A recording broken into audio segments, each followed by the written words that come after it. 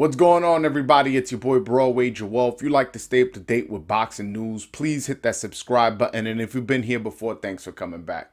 So George Kambosos, after beating Teofimo Lopez, went on a tour, was interviewing with everybody. He even went to the Devin Haney fight. After that, he went to the Gervonta Tank Davis fight. And he was on a bunch of giving interviews everywhere he could possibly. And one of the places he went was the Joe Rogan Podcast, probably the biggest podcast in the world right now. And I didn't like it at all, man. This dude went up there and made it seem like he beat the shit out of Teofimo. Like, he made it seem like he did Teofimo how Pacquiao did Cotto. Like, I'm like, yo, did I go to that fight? Like, I don't understand. He was like, man, I was beating him up. Man, I thought I concussed him.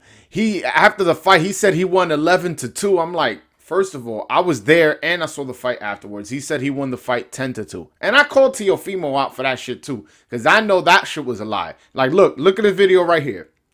No, and what I didn't like from Teo is how the fuck you gonna go after the fight and say you thought you won the fight 10-2? Come on, man. You look like a fucking clown saying that. Exactly. You see, I call out people. When anybody lies, I call them out. You did not beat the shit out of fucking Teofimo to the point where he had him concussed, where he couldn't say 11, he couldn't even say 10-2. He said 11-2, and it's like, bro, that's not what happened. Don't make it seem like you really went out there and beat him up. And I tweeted not long ago that I thought you were good for boxing because I like the way Kambosos was going about things as far as not trashing Teofimo, knowing that Teofimo's young and he said all that stupid shit, but whatever. You took care of business and you took his belts and you go moving on forward with it. I like that. I like that about you. But you're not going to go on a platform, one of the biggest platforms, and lie and me not call you out. Like, that's what I do. That was some bullshit you did there. Oh, yeah. You know, there was some shots I was hitting him. I was like, oh, my God, how is he still standing? And I was like, what is this guy talking about? Like, it was a close fight. You got dropped too, you know what I'm saying? In the 10th round. So if you was beating this guy up so bad, he wouldn't have had energy to drop you in the 10th round. So I didn't like his interview at all. I mean, I like his story. Look, the story is good as it is.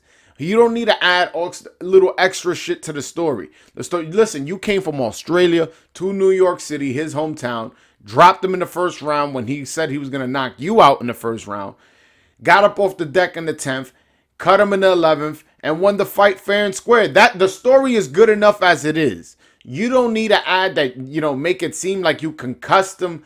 Also, another thing, you said that you offered him a rematch in the ring, which you did. I was there. But Teofimo didn't express interest. You try to make it seem like he was scared.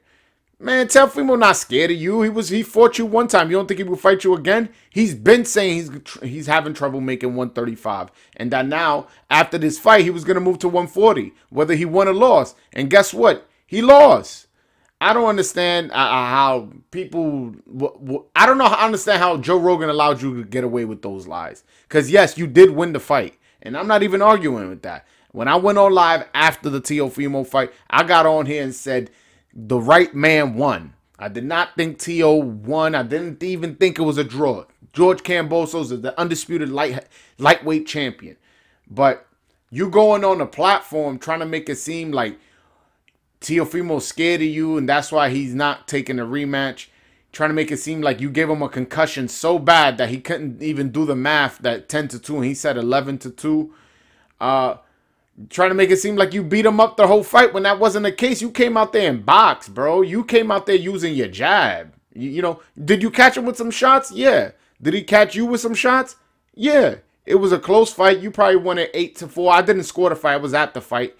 You probably won it 8-4. At most close, I think it was 7-5. But I honestly, again, I need to rescore. But just off the eye test, you probably won 8-4. And y'all each dropped each other. That's not a blowout. And again, you wasn't beating him up. You were outboxing him. You dropped him in the first round, a legit knockdown. But after that, you really didn't land anything where I was like, whoa, they need to stop this fight. Or his father needs to consider throwing in the towel. At no point did I think that. And at no point did the crowd think that. I don't understand why you chose to go that route. And you said you haven't seen the fight. In the interview, he said, oh, that he hasn't seen the fight, that he's waiting to go back to Australia and rewatch it. All right. When you rewatch it, Make sure you remember all the shit you was talking on Joe Rogan, how you beat the fuck out of him so easy. Like, remember that, because that wasn't the case. But alright guys, I go live every single Wednesday, 7 p.m. Eastern, 4 p.m. Pacific. If you guys want to join me and call in, I allow people to call in and express their opinion or debate me, whichever one you prefer. But alright guys, hit that subscribe button if you haven't already, and hit that like button to help me out with the algorithm. But alright guys, until next time, peace.